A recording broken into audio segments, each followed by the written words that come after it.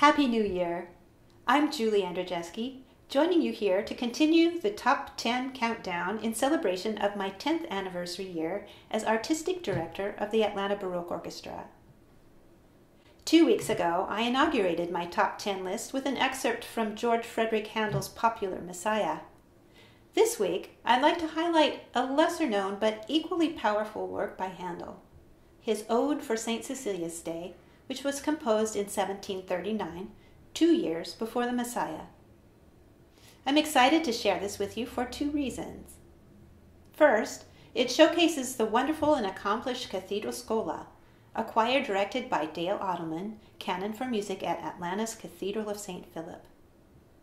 It is a gift not only to be warmly welcomed as ensemble in residence by Dale, the Friends of Music, and the entire St. Philip community at this majestic cathedral, but to also have such a fine choir with which to collaborate. Secondly, it celebrates the power of music. Music has the power to move our emotions in so many ways.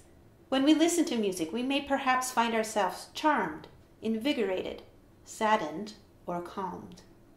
Connecting with these emotions and transmitting them to you, our audience, is always at the core of ABO's music making.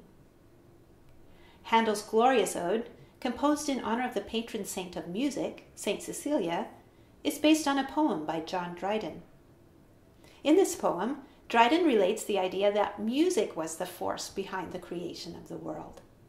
He even assigns various moods to different instruments, from the soft complaining flute, to the desperate jealous violins, to the sacred heavenly organ, which altogether have the ability to move the spheres and untune the sky. The excerpt I've chosen for this week's Top 10, From Harmony to Harmony, comes close to the beginning of Handel's ode as the world is awakened through music. Handel's setting is a true tour de force for both choir and orchestra.